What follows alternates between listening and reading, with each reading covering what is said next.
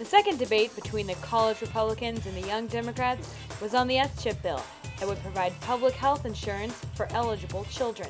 The Democrats opened with their statement. October 1st, 2007. This is a day that President Bush set aside as Child Health Day in the United States. 2 days later, President Bush vetoed the reauthorization of the state children's health insurance program, also known as S-chip. Unlike many programs favored by Republicans, Democrats have developed a way to pay for this program through a cigarette tax increase. States are given the authority to implement the program. State governments would also match all federal funds provided to each individual state, just as in the previous S-chip bill. The Republicans were ready with their rebuttal. Now attempting to use this program to pander to voters for the upcoming elections. It is no mistake that ultra-liberal states like New York and New Jersey are giving even greater increases in their S-chip programs. It's because the Democrats are playing party politics with the health care of poor children. Wannabe communist dictator Nancy Pelosi came out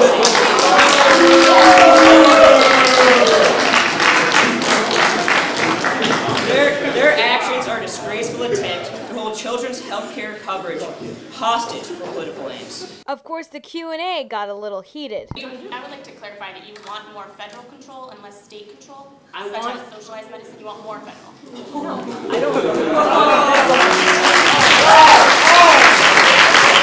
If the federal government is going to create a bill, I want it to stand for something and not be worthless. That's what I want.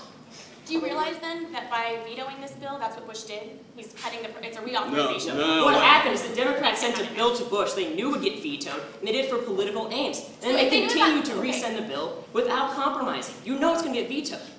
And now it was the Republicans' turn for their statement. What were the Democrats thinking? Sometimes I don't even know. But in this case, I think they have a pretty good idea. First of all, I want to clarify something that they said at the beginning of their speech when they said that George Bush refused to reauthorize this bill. That's not true. George Bush said, and he consistently said, I am in favor of reauthorizing the SHIP, forgive me, I'm verbally lazy, bill. If you guys just send it to me, I will sign it back. I mean, frankly, I don't think that it's going to be a terrible disaster anyway. I don't think that children are going to be dropping dead in the street because of this issue. But assuming for a moment that the Democrats are right and that will happen, there are two easy things they could have done. One, they could have passed a temporary extension to the current SHIP program and spent the next 6 months to a year hashing out their differences with George Bush and the Republicans in order to make sure that all the helpless children get their health insurance. The Democrats fired back with their rebuttal.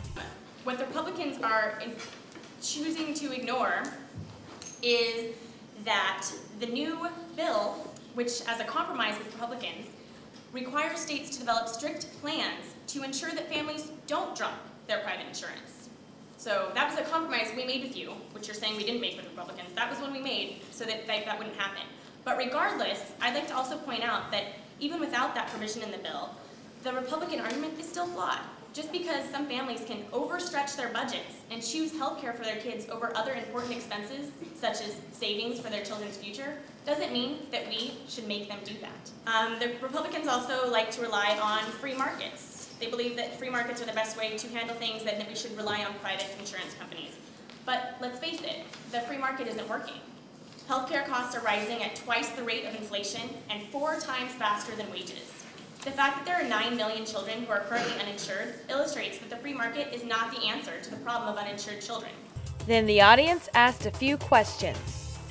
So my question is this: do your objections really justify denying health coverage to millions of poor children? Because we care about the rest of the children that don't have health care. They already have it. Right. They don't care at all. We care about the rest of the children that are The thing is, the important thing that, because of the veto, all the kids still have health care. Don't miss the Young Democrats and College Republicans debate next quarter. For the Husky Cast, I'm Shanelle Smith.